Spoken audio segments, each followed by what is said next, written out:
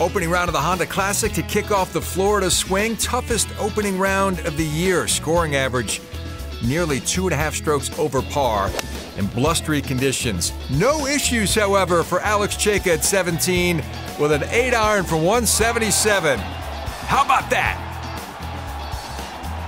Ace. Cejka. Perfection at the Bear Trap. Shot 71 by day's end. Rory McIlroy.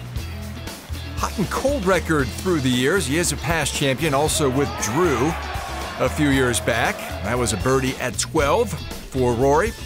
Got him back to even par. Phil Mickelson played in the morning. It was actually windier for the guys in the morning wave, so Phil's 69 was a pretty sturdy opening round effort. Sergio Garcia, second hole of the day.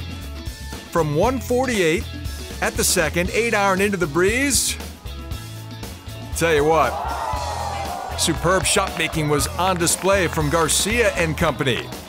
And he quickly got to 2 under par. Ricky Fowler, second at the 8th from 133. Boy, looks really good, swinging it beautifully and shaking off the ill effects of not winning in Scottsdale a few weeks ago. Garcia, birdie putt at 8. If that club is cooperating, watch out this week. That got him to 4 under par. Fowler at the 10th. His 4th shot, it's the last one he'd need. So Garcia and Fowler both holing out as part of one of the featured groups. PGA Tour Live had it. In fact, Michael Thompson birdied the 9th as he made the turn. He won this event a couple of years ago.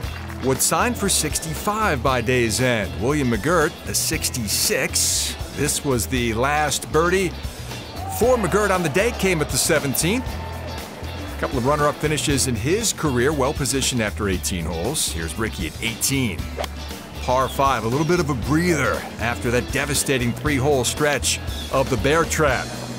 From 220, just smoked a long iron in there. He would 2-putt for birdie to finish at 4 under with a round of 66. Ricky's one off the lead, shared by Michael Thompson and Sergio Garcia. This was for an eagle at 18.